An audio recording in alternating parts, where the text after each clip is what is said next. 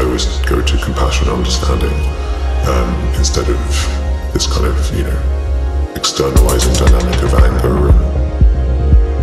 And but instead it's like internalizing and taking on the burden to work through the situation on behalf of other people, instead of just the kind of thing most of us are capable of doing, which is to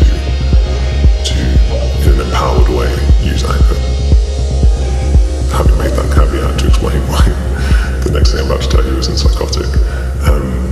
In this vision, I was standing there as an adult, seeing this abuse taking place for this newborn infant. And I very calmly walked forward with a baseball bat and just took it out.